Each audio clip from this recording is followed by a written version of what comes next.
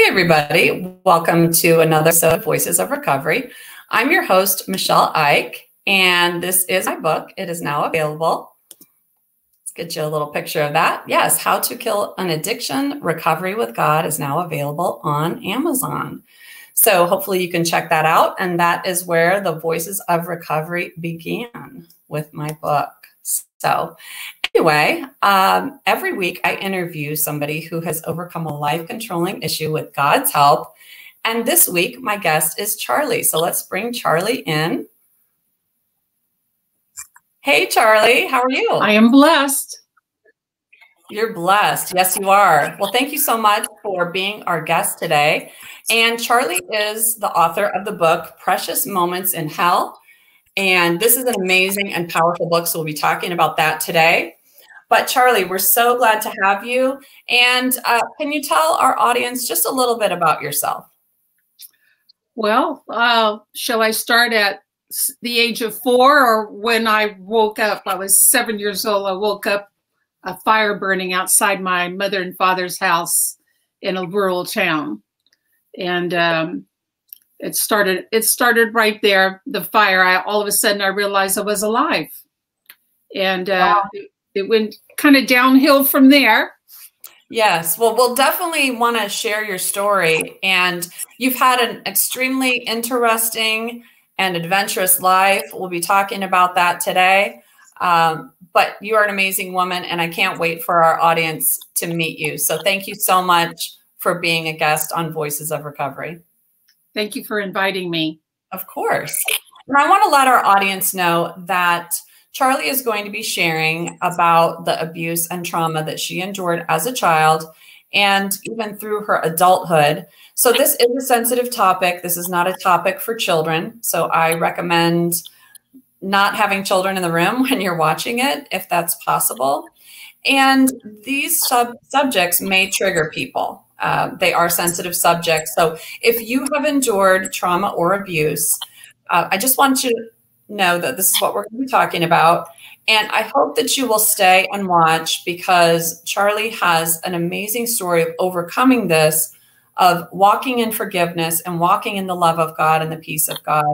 So I hope that you will stay tuned, but I wanted everybody to know that we will be discussing some sensitive topics today on the show. All right, well, let's go ahead and jump into your story, Charli. And let's start with the title of the book. So the title of the book is Precious Moments in Hell. And that just seems like kind of an unusual title. Can you explain what that means? Well, for years, because of the adventure I've been through, the ups and the downs and the miracles and the beatings and the torture and, you know, still coming up, revival again, over and over again, people said, write a story. You should write this story because you're going to help other people. So throughout my lifetime, I'm going, okay, God, if you want me to write this story, I don't know where to begin. I get C's in English. How can I write a story? Yeah. And then after asking him that, I woke up one morning and I heard, just like I hear you today, I heard Precious Moments in Hell. And I went, what? Wow. That's the title of my life, Lord. Mm-hmm. All these different hells, and you are that precious moment. I can do that. So actually I went with his title because I knew that answered all the upheavals. He's the precious moment. Absolutely. And, that's how I came up with the title. And then I started in that motive of going, okay, I got a title now. I can write the stories. And so it started right there. That's beautiful. I love that you heard from God. I heard from God as well on what to title my book. And it's How to Kill an Addiction, but it's really how to kill an addict.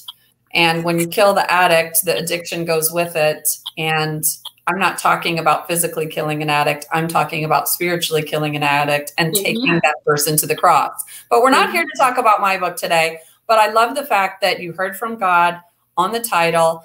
And it really is the theme of the book, isn't it, Charli? Because you talk about the trauma and the abuse and the torture, but in the midst of it, you also find precious moments along the way to keep you going and to let you know that God is with you. And that is critical in your journey.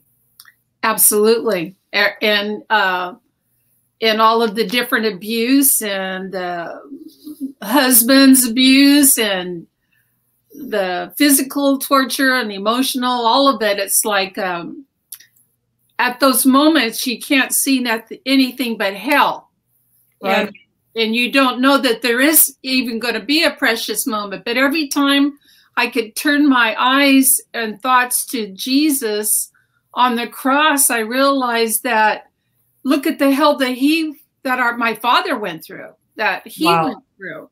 And how did he come out of that? I mean, and so just those thoughts right there takes you out of that hell moment into a precious moment, because you're considering him and how he went through all of that. I mean, why am I going through all of that? Obviously, it must be for somebody else that's going to follow after me and needs a light at the end of their tunnel. So, so good.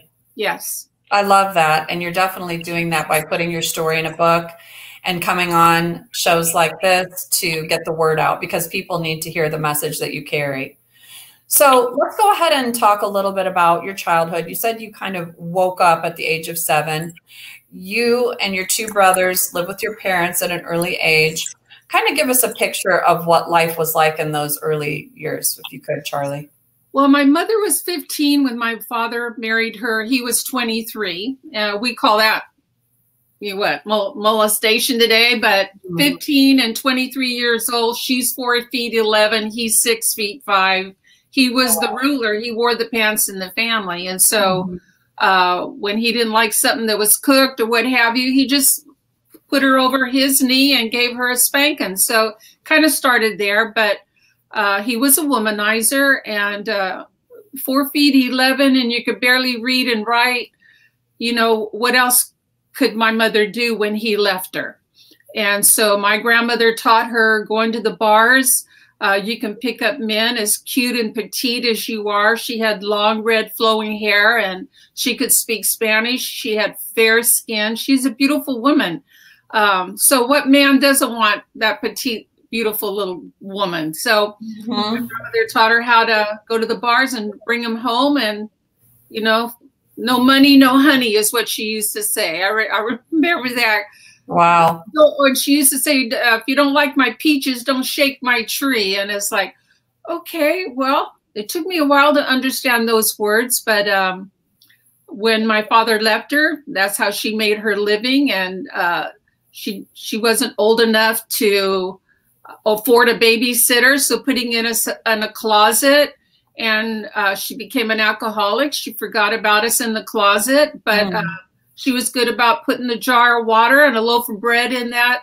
And it was one of those closets where the beds used to be, so that my brothers and I had room in there, but a blanket on the floor, sometimes a pillow, sometimes not, depending on her mood. And so she taught my brothers how to, I wasn't 7 at the time. We were 3, 4, and 5 when we left my father. And so it started there in a 1-bedroom place in San Joaquin Valley. And, sometimes a piece of bread with some sugar and butter on it was like a Thanksgiving dinner. Wow. We could find that, we were happy little campers. So teaching my brothers how to get under the bed before my mother brought her men home. She taught them how to, when their pants fell to the floor, my brothers pulled the wallet out of there and took the cash out of their wallet, put it back in the pocket, and slipped those pants right there to the end of the bed. But those 2 little boys underneath the bed, they would urinate, because we never knew how long the men would be there. So it kind of started there. I found out I was the oldest, so getting us out of the house sometimes before the men came home was a blessing, because we could go around the neighborhood and steal bread out of the little grocery stores, and put our fingers in peanut butter and Mm. You know, this for some reason, we always had an opportunity to run out there in the streets and get fed and huddle the three of us together. So sometimes she'd leave us in the theaters, and the theaters would close at night, and we would be out there shivering in the cold till the police found us at midnight. So neglect. And when you look back at somebody at 15 years old that has 3 children now at the age of 18, how was she supposed to survive? And Sure. When I had my children, I realized there's no way I could have done 3 kids at the age of 18. Mm. So it changed my perspective on my mother. Sure. And that's how she was raised. So really, foster homes for me was a blessing, although because I had an opportunity to learn other people's ways of life. We're a product of our upbringing, right? That's true. That's true. That's interesting that you can kind of look back on it now and realize, wow, she was 18 alone, and this is what her mother told her to do in order to survive. But to clarify, Charli, you and your brothers were sometimes in that closet for days. Is that correct? Yes. 7 days. The neighborhood would, we were in a duplex, so the neighbors knew we were in that house by ourselves, and they would tell on us, and not tell on us, but the authorities would show up and find the 3 of us asleep in the closet, or wow, maybe not asleep, but definitely hungry and cold. Wow, that's heartbreaking that you had to endure that. And you were the oldest one, but not by much, right? So you were kind of encouraging your brothers, but you weren't very much older than they were. No, we were 11 months apart, all 3 of us born in March. Wow. Can you imagine having 3 children? Oh, all in diapers pretty much at the same time. Yeah, I felt for my mom. Hmm. Well, Charli, you were you had your first communion as a young girl. I think you were 7 years old. Yes. And when that happened, you had what you talk about in the book as an encounter with an angel, but it was actually a nun. And when you had your first communion, she said something to you, one sentence that literally changed your life and changed your perspective. Can you share that with us and talk a little bit about that? Yes, the courts forced my mother to make us go to catechism. That was their last time for taking us away from my mother. And they told her, if these kids miss a day in catechism, we're going to take the children for good. Because we had already done a couple of foster homes at that time, receiving homes. So the nuns knew my mother was a prostitute. And so when my brothers and I would come to the Catholic Church, they would never hug us or touch us. I think maybe they thought we had a disease or the cooties or something from prostitution.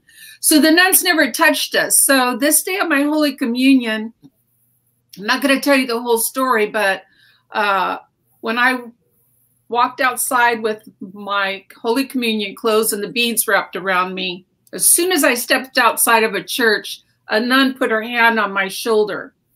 And we were not allowed to look left or right. We had to keep our eyes focused forward till our parents touched us to leave the catechism ceremony.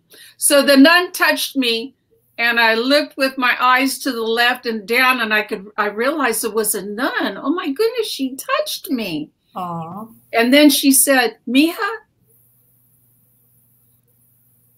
don't ever forget this. You'll know who your father is because they'll treat you the same way they treated him.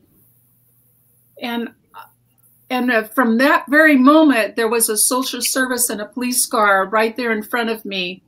And my brothers and I were put in that car. We never got to celebrate with my mother again. So when she said, you'll know who your father is because they'll treat you the same way they treated him, that's when the torture started at this foster home for the next 7 years. Every day, bent over a bathtub, being beat with a leather belt, my brothers and I. From the back of our knee to the back of our neck, we had belt whelps. But I kept remembering, I must be a child of Jesus because they did the same thing to him. So every trauma I went through, I thought, I must be a child of the King because they're treating me just like they treated my father. I don't really have the words, Charli, to articulate what I'm thinking and feeling right now. But just to have that statement to cling to, I'm sure that God prompted that nun to say what he said, and how that one statement literally carried you through all these years. And the Bible talks about sharing in the fellowship of suffering with Jesus when we belong to him. And truly, truly amazing. When I read that part of the book, it brought me to tears, and you continually refer to that over and over again, because through everything you endured, you had that connection to Jesus, because we have a God who knows our sufferings, who understands our pain. He chose to leave the beauty of heaven to come to this fallen world and to suffer and die for us. And it's truly amazing. And I'm so grateful that that nun spoke to you. And I think it's a lesson for all of us, because we see different situations and we know we really can't do anything about it. We can't fix it. We can pray for people. But just to think, one word, one sentence, one statement to somebody in a difficult situation can be life-changing. I mean, that's incredibly powerful.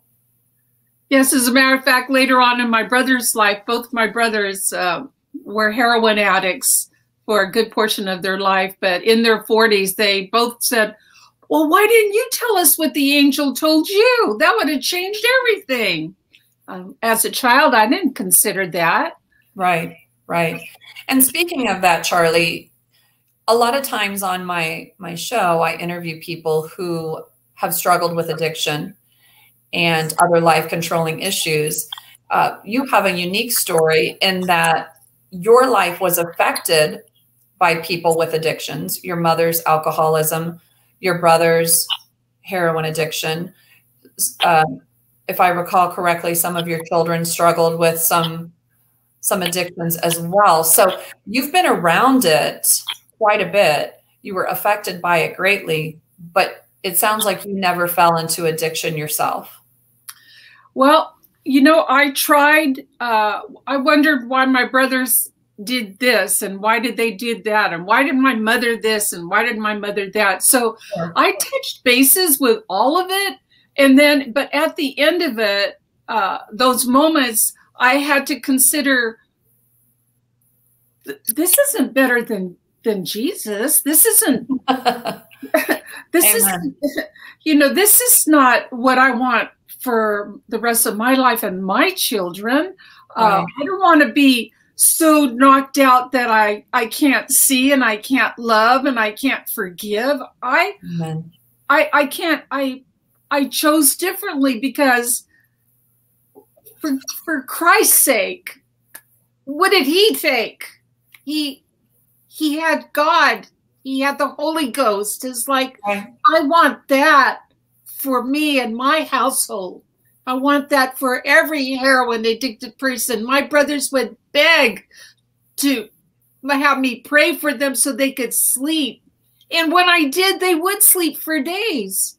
My daughter was involved in it too, in and out of prison for all the different kind of drugs she took. And it's like, no, why would I choose that over this? That's not comfortable, you know? Sure. And I think yes, a lot of people, Charli, are looking for something to take away the pain, to numb the pain, to make them feel good. And you already had that. You already had that because Jesus did that for you and you didn't need a substance. And I think there's a huge lesson in that. I never considered that right until this moment. Yes, I had him from the beginning, and he might be small in me, but I only needed small to get through every little storm. Amen. That's so beautiful, Charli. Well, let's go back into your story. And you had your first communion. You heard from the nun, the angel that spoke those beautiful words over you. And then the police were there to take you away because after many attempts, your mother was deemed unfit. And are we talking the 1950s at this time? Just to kind of give context. Okay. And then you were put in the foster home of Mr. and Mrs. H. And you spent a lot of time in the book talking about that and the abuse that you endured and the beatings that you endured every morning, really for no reason. I mean, you didn't do anything wrong, but she would start your day off beating you 3 with a leather strap. I mean, was she trying to beat the devil out of you, or what was her motive there? That was her motive, was to beat the devil out of us because she didn't want us to grow up to be like our mother and our father. And she's a Christian woman. She came from Methodist pastor. Her mother and father were Methodist missionaries. They came to live with us too. And so beating the devil out of us, how would we know that she wasn't right? If the police drop you off at the house there, they must be right. She must be okay. Yeah.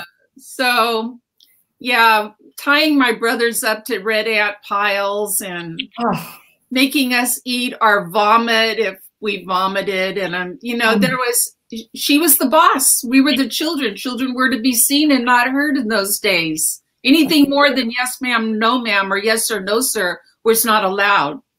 And every night we knelt beside her knees and prayed. Now I lay me down to sleep. So every night for the next 7 years, we were being taught how to pray. And I rubbed her feet every night for 7 years too. So I should have been a foot masseuse. I never considered that. That should be one of my other projects to do. There's still time. Yeah. Yeah.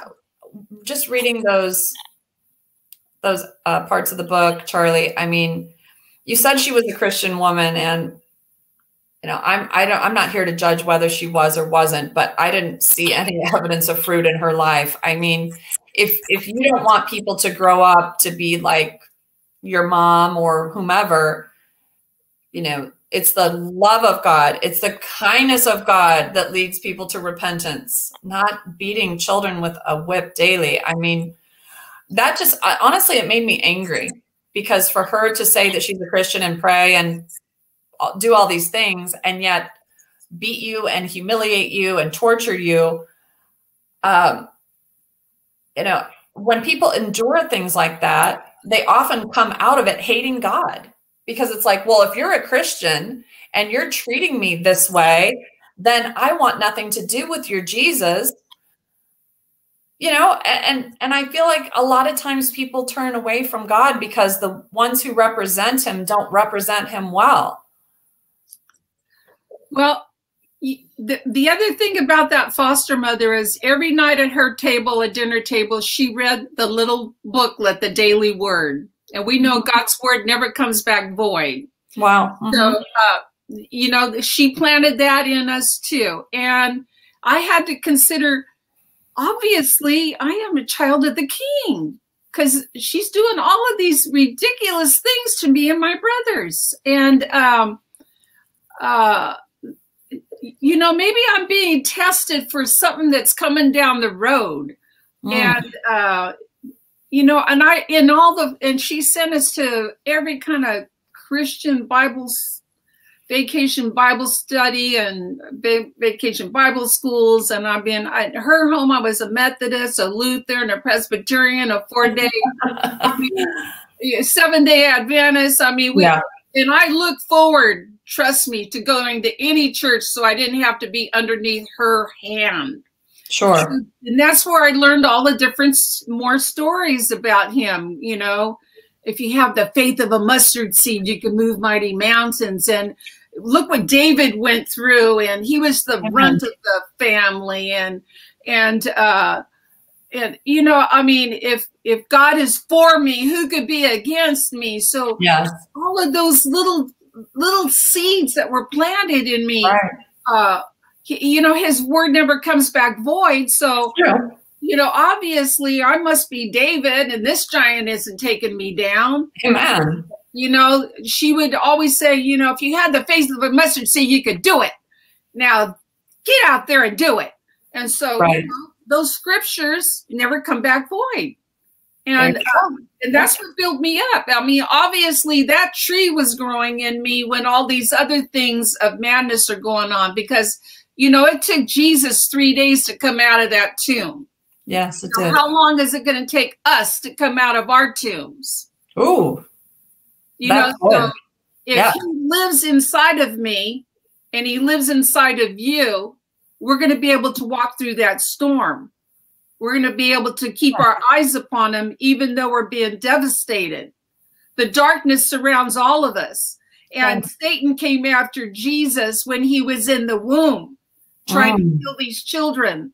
Wow. And he's been trying to take out us, God's other children, through broken homes, through no harm. I mean, for God's sake, our God was born in a barn. I know I was born in a hospital.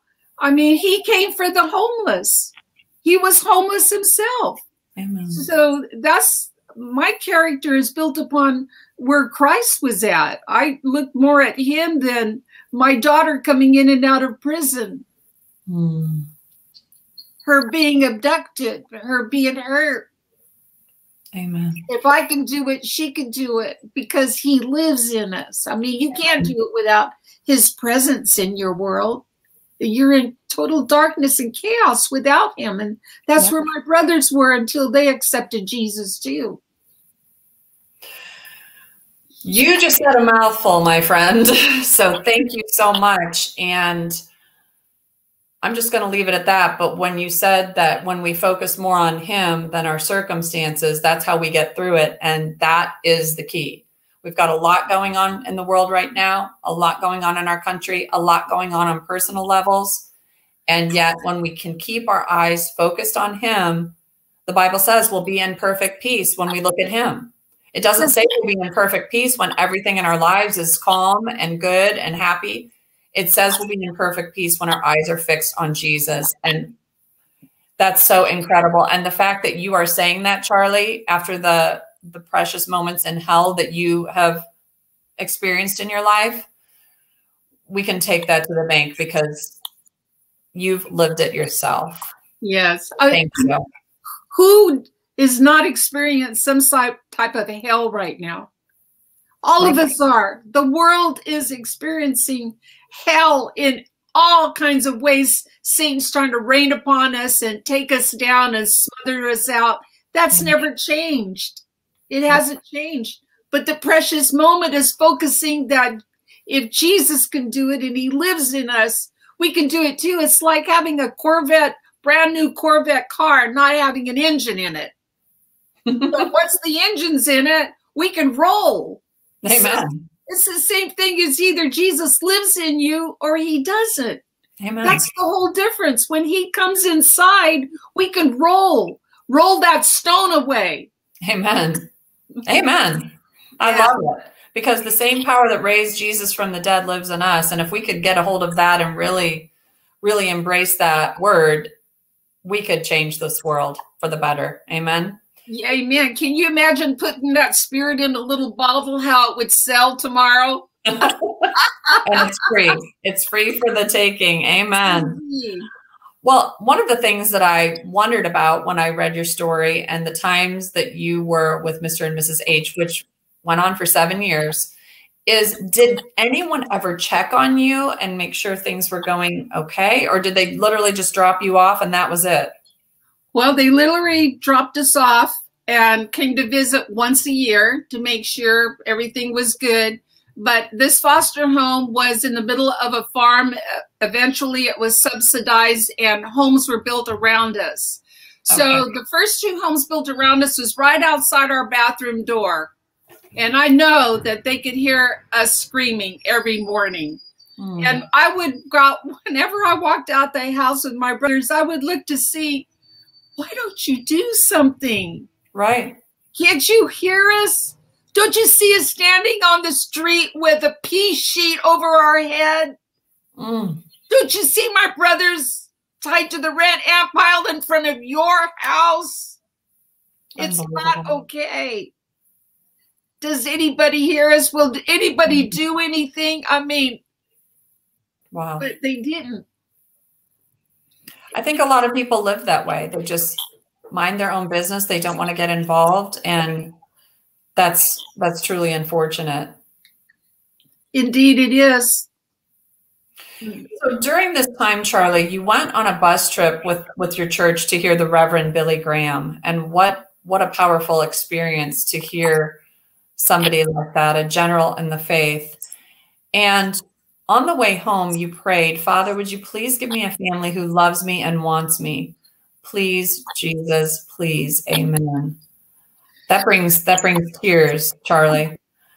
I was a little fat dumpling, and everybody on that bus, Christian school bus, didn't want to sit on my seat with me. I was fat. I wore ugly shoes and secondhand clothes, and so I sat on the bus by myself, and I had my face up against the window where I could see my reflection. And I remember saying, Jesus, I just want a family that loves me. That's all I want. And I left. I hoped it would be soon in my childhood. I didn't realize it was going to be later when I had kids of my own. You said that God answered that prayer and God is faithful, but it took many years. And that was just heartbreaking to hear the cry of a child like that. Not only were you praying for a family, but it sounds like Mrs. Eich didn't allow you to have friends either. Is that correct? That's correct. But there was no time for friends and fun. She never knew what day we wouldn't be with her. So she poured out all she could every day that we were there. There was no fun right there. But it was later in my lifetime. I had children of my own. My son and my daughter-in-law went to another Billy Graham crusade with me, and I can't even think of the place right now, Pasadena. And I was sitting in the stadium behind, touching both my son and my daughter-in-law and my grandson with me, and watching Billy Graham down there at the bottom of the stadium and looking at the stars and the heavens, and just so thankful that my son would even consider going. And the Lord told me right there, I answered your prayer. You have a family that loves you. Wow. He brought you full circle, Charli. And that's so amazing, because sometimes when our prayers don't get answered right away or in the timeline that we want, we think, well, God isn't there. God doesn't love me. God isn't real. And yet, unfortunately, because of the choices of certain people, he's got to work through people, and it's not his will that your parents split up and did what they did. It's not his will that Mrs. Eich tortured you and your brothers. But that was the situation that you were put in, and he saw you through it and eventually answered that prayer in such a beautiful way and let you realize that. I just love that. It's so incredibly amazing. When we were at Mrs. Eich's house, and she wasn't around, my brothers and I would sneak in my closet, and we would sing the song, Jesus Loves Me, This I Know. We wouldn't turn the light on in the closet because we didn't want our foster mother to find us. But we loved going in there, because every time we were in there, we would sing that song because our little hearts were broken. I don't know, that Jesus song just lit the closet up. We didn't understand it. Where's all these little lights coming from? It just lit it up. But it was our place to escape to. When we met Jesus there, the best we knew, that must be Jesus. We would sing, Jesus loves me, this I know, for the Bible tells me so. And we'd come out of that closet fresh and new and ready for another day. That is a perfect example of a precious moment in hell right there. Yes, ma'am. I love that. Well, I'm going to read a little excerpt out of your book, Charli. And this is what you wrote.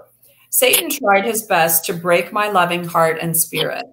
He knew that if I survived this torture with the help of God, I could be a witness to others that no matter how dark the shadows of hell are, God can and will get you through them and create precious moments of light through the darkness.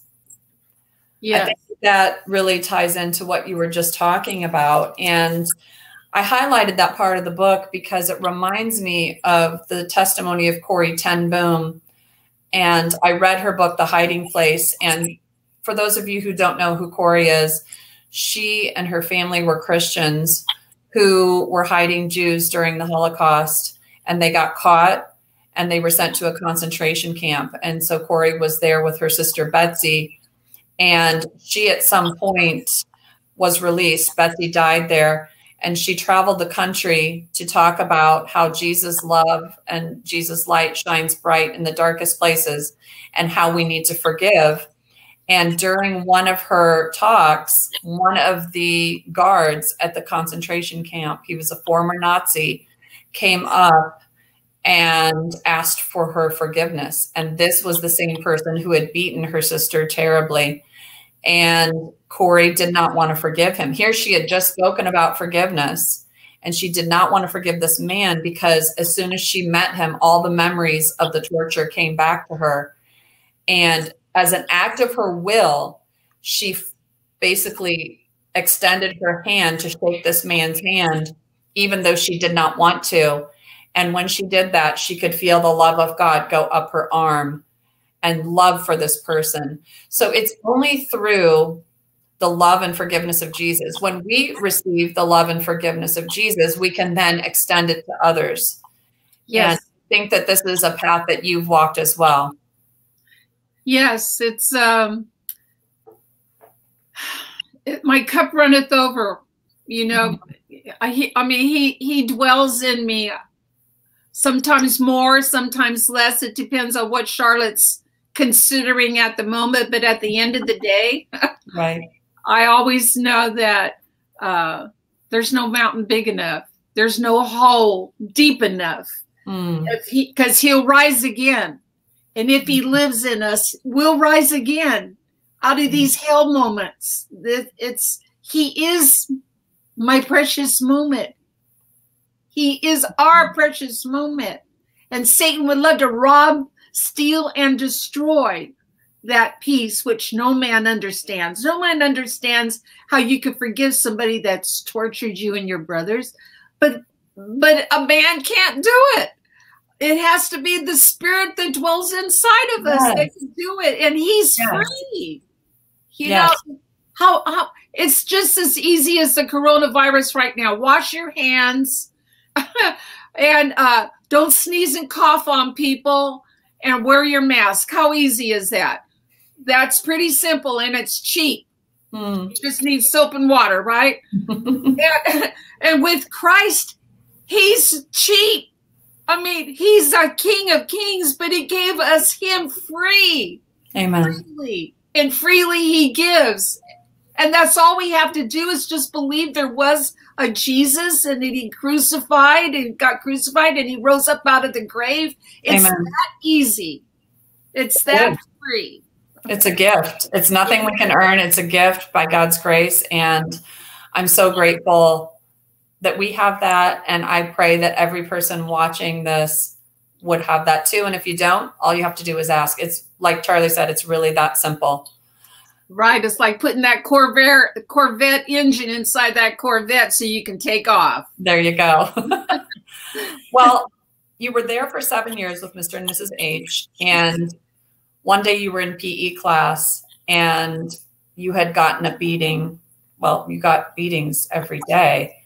And a teacher saw the scars and the bruises up and down your legs. You didn't want to dress for PE. You didn't want to wear shorts, but he made you. And then it was discovered and you were taken from the home. Yes, that one that was a blessing. I was scared we were going to get another. I was going to get an F, and then to call that foster mother, and away we go, another beating. But what happened was when she saw the back of my legs. My brothers were both in 6th grade. I was in 7th, and they called the nurse and the principal, and they saw my brother's back and mine, and we never had to go back to that foster home again. But a new journey started for me because my foster homes didn't want 3 kids at a time. So my brothers got paired together to go to foster homes, and I was off and running in another direction without my brothers.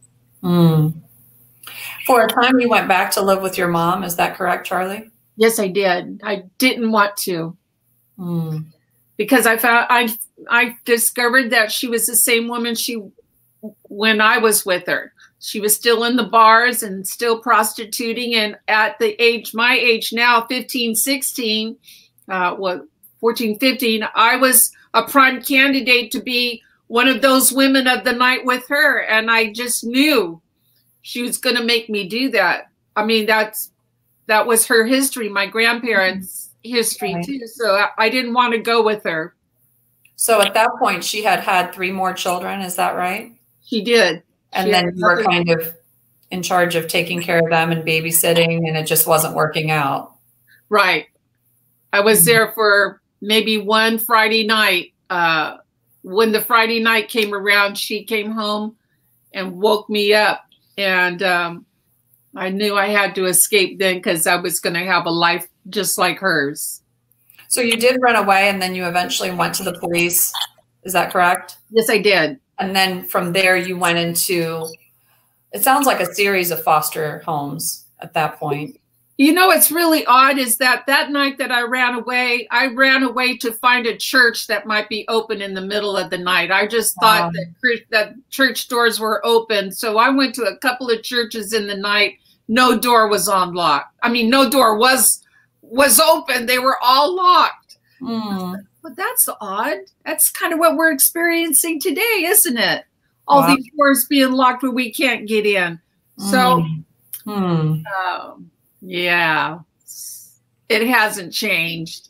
This is some war going on, trying to keep us out of God's kingdom, trying to take us down or rip us off, smother us. You made a decision early in life, Charli, that you did not want to be like your mom, that you did not want to follow in her footsteps.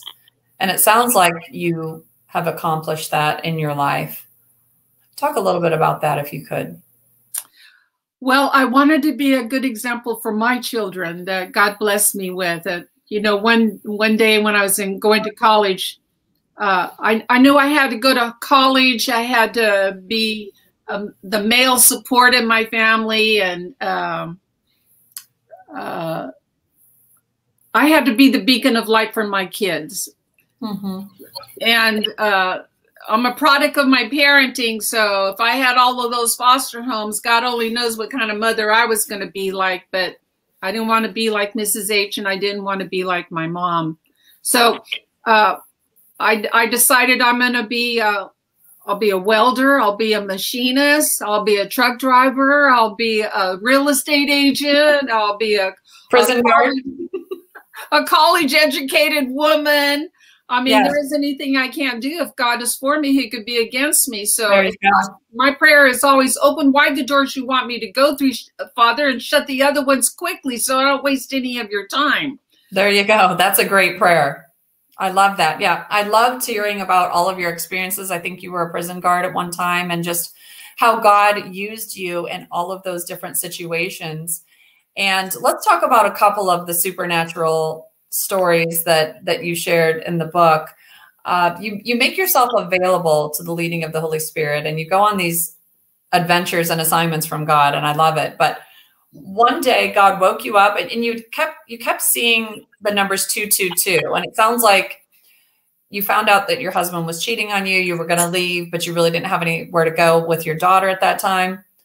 You kept seeing the numbers 222, and then God led you to get in the car in your pajamas and take a drive. Tell us a little bit about that. Well, throughout my lifetime, I've had these little like a little light goes on and tells me something, and then whoo, it happens. And I kept having this recurring dream of the numbers 222 for years. And my kids would go, well, Mom, what do you think he's saying? I go, I don't know if it's 222 days or two people on 22nd Street. I looked it up in the Bible, Romans 2:22. I mean, I'm just ongoing. So one morning the Lord wakes me up. Well, I'm having a dream, and I see the hand in the sky, and it turns to a finger, and he writes a scripture in the sky. And when I woke up that morning, I looked up that scripture, and it said, take up your bed and walk. And I say out loud, well, what does that mean, Lord? And he told me, when I asked that question out loud, he said, get in your car and drive. And it was so powerful. I didn't even change my pajamas. I slipped on my slippers, didn't brush my hair or teeth. I just got in my car because he said, get in your car and drive. Then I'm sitting in my car and I'm thinking, and I say out loud, now, where am I going? And the Lord said, 405 South. And so I started driving 405 South. I thought maybe I'm going to come up on a murder or a car accident or a rape. I don't even know what to experience, but I kept driving 405 South and through cities that I didn't even hear about, El Toro, Lake Forest, all of these places I never even heard of. But he said, make a right-hand turn. And that right-hand turn happened to be the name of my name in Spanish, Carlota. And so I made a right-hand turn thinking I'm going to come upon an accident because it was so necessary for me to leave in my pajamas. So at the end of that journey, it wasn't anybody, I'm not going to tell you the whole story, but that 222 took me to my son goes, I cannot believe you just bought a house, Mom. I've got to go see this. And so I'm making a long story real short, but he yelled outside, Mom, come outside. I looked outside and I said, oh, on top of the mailbox was 222. Well, a person had dropped off their keys to that house the night before because he lost his wife and now he lost his children. He didn't want the house anymore. So he dropped off the keys to this woman that I had wet in my pajamas. And when she allowed me into her office for me to tell her why I'm outside in my pajamas, she pulled back in her desk and she brought out these keys and she goes, honey, I was a nun for 10 years before I took this job. Wow. I'm sure these keys are for you. You want to go look at the house? And I go, I don't have a job. I don't have money. She goes, if God opened up this door for you, he's going to handle the rest. Yes. Long story short, I got that house for free. Amazing. More to that story, but there is, and I love it. So people have to buy the book to read the whole story, but it's definitely worth it because it's so powerful. Well, while you were talking, I was in Laguna Hills, Orange County. It's a very influential area. Absolutely, absolutely. Wow. Well, I was looking up 222 while you were talking, and I apologize for the distraction, but Sean Foyt talks about the number 222, and it has to do with a scripture about the key of David and unlocking doors and locking doors. So I'll have to look that up. I couldn't find it, but I know that's a number that Sean Foyt talks about, and it has to do with keys. So another supernatural thing. And I also wanted to share with you, Charli, that when I was reading that chapter, I finished the chapter and then I checked my phone and I was looking at something on my phone and I happened to glance up and it was 222. Yes. And I just stood up and I ran the house. I was like, wow, God, you are letting me know that this is a divine appointment that I have with Charli. And it just made me so happy. So I thought supernatural's really going on. It is. And I love to see that in our lives because it's just God's way of reminding us that he's with us and he sees every detail of our lives. And it's just so beautiful. There's nothing like it.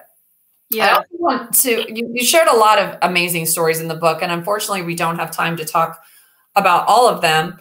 But let's talk about when you were in the hospital working and a boy came in. He was badly hurt. They thought that maybe he was going to die.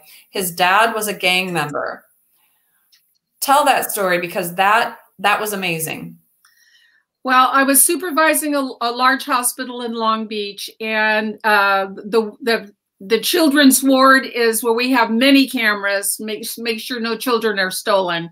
And this night, a child who was dying of sickle cell anemia, he'd been in the hospital most of all his life. This was the night he was not going to be able to breathe another day. So we had to allow any members and family members to come visit their this little boy.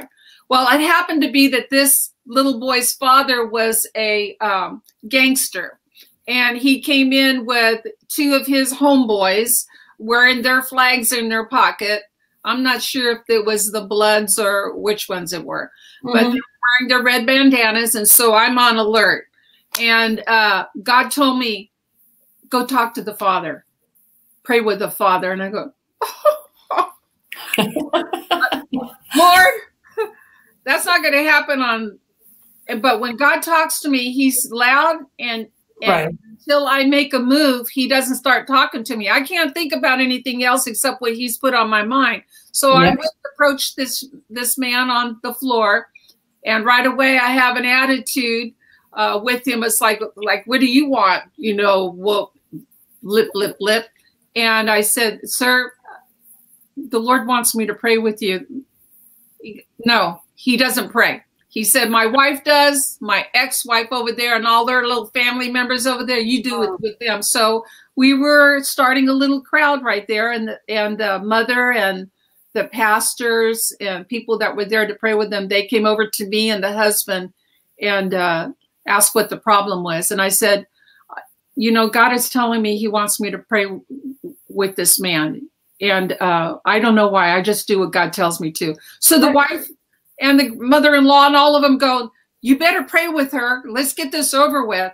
So he bowed his head like he's supposed to.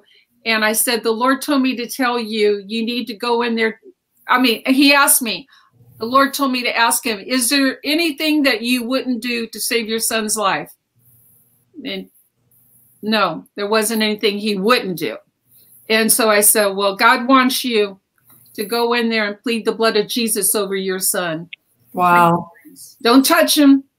So he didn't understand that. And some of the church people there didn't understand pleading the blood of Jesus, but they knew it was powerful. You better do it. Right. So I did what God told me to do. Pray with the man, and I gave him my message, and I walked away, and tomorrow was going to be my day off. So if the cameras were watching me in the hospital that I had prayed with this family, yeah, I might get in trouble, but I have to do what God tells me to do. Amen. Long story short, the director of the hospital didn't care for me, and that's all right. So he called me in early to work on Sunday, and he wanted me to be there 1 hour early. And I figured, well, I'm going to get my walking papers now. He wanted me to meet him in the main lobby of this large hospital at a certain hour. So I approached the hospital doors knowing I'm going to be fired. And it was before visiting hours, but the lobby was full of these people. So when I walked in the door, they were waiting for me. And they were pointing at me, and she's here, and I'm turning around looking at me. And they, yes. So I saw my director in the background there too, and he walked away. So I knew this crowd was there for me. So they said, do you remember us? And I, no. So they opened up this little crowd, and in that little crowd was the little boy that should have been dead. Wow. He was going home in a couple of days. And they go, well, that's not the miracle. What? And so behind the little boy came the father and his two homeboys dressed up in Sunday go-to-meeting suit. Oh, amazing. The three gangsters were, God changed their world in a precious moment. Amen. And now they're serving Jesus. That was such an awesome miracle that my life has been full of those kind of miracles. That is an amazing story, Charli. I love that. And it reminds me of Genesis 50:20, which says, what the enemy meant for harm, God brought good from it. And the enemy meant for that little boy to die. But not only did he live, but his father got saved and other people. Yes. Amazing. Amazing. Yes. Well, unfortunately, we're going to have to wrap this up. But I know that you were able to walk in forgiveness with Mrs. H, with your mom, with other people who had harmed you. And I think when people are traumatized and abused, they want to hold on to that bitterness and unforgiveness. I have a right to be angry. I have a right to not forgive that person.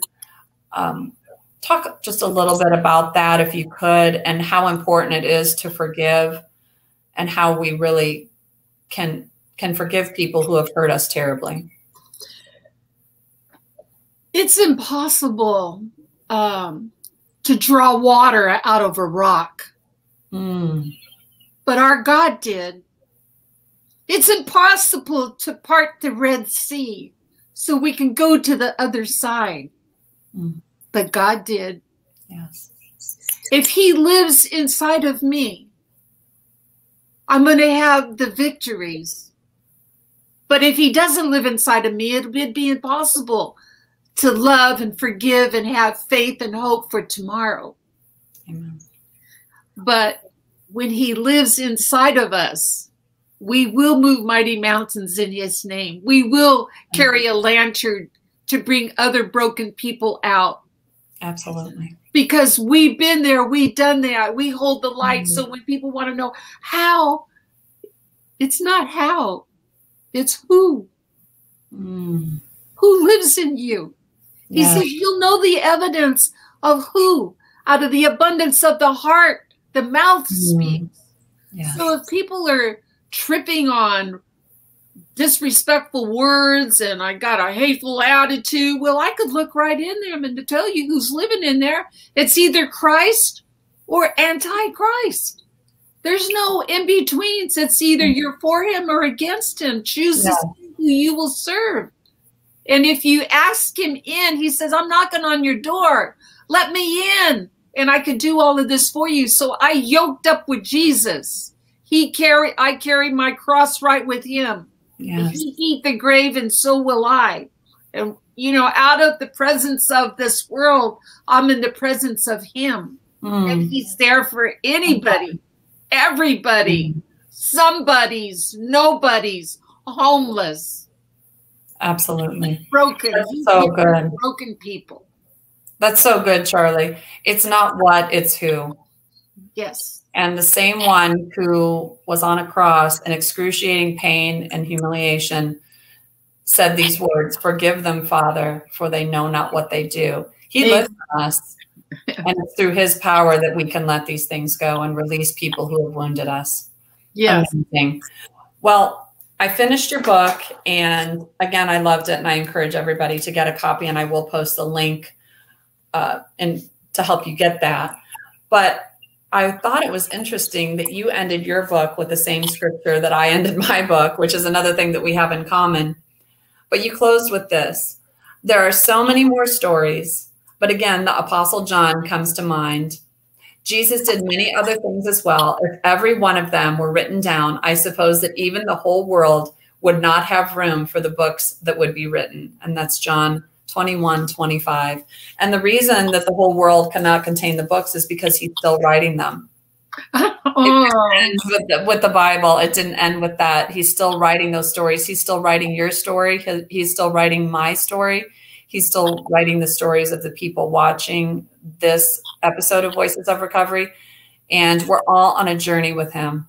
Yes. And there's nothing like it. There's nothing like walking with the Lord. Not even the grave could keep me down. Amen. Not even the grave could keep him down. That's right. Well, as we close today, Charli, can you just speak to that person who maybe is currently in an abusive situation or maybe has endured severe abuse and torture as a child like you were? what would you say to that person today, since you've walked through it and you've walked out of it yourself?